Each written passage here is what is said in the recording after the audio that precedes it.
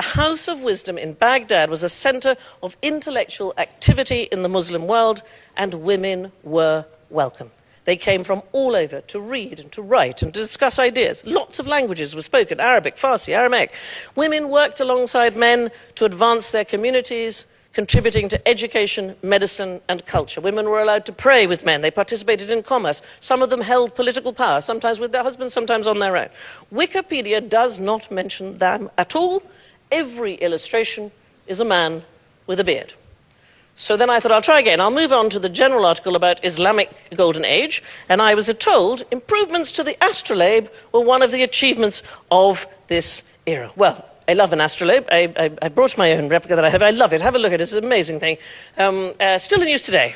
Absolute beauty. So, considered to be the world's oldest astronomical computer because it was used to calculate time and location and direction. It was a programmable device used by astronomers in Europe and the Islamic world from the early Middle Ages.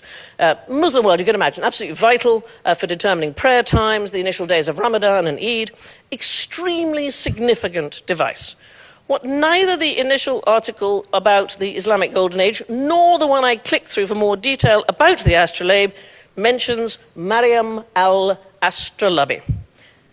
You don't think her name, by any chance, is a clue? Her surname indicates her profession. I don't have exact dates for her. We don't have exact dates for her.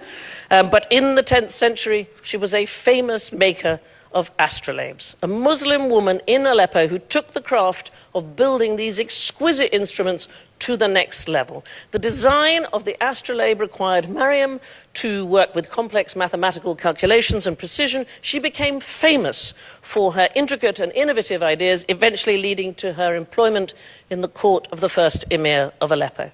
Over 1,000 years later, those who know still speak of her academic brilliance, her exceptionally focused mind. Her significant contributions to astronomy were officially recognized in 1990 when the main belt asteroid 706 Al-Ilji was named for her.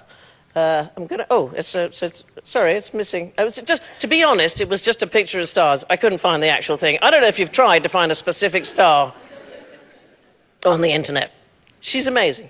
Check out her specific article in Wikipedia, and the focus is on the fact that Mariam may not have been her real name, and she has inspired a character in the Netflix series Vikings Valhalla. That's it.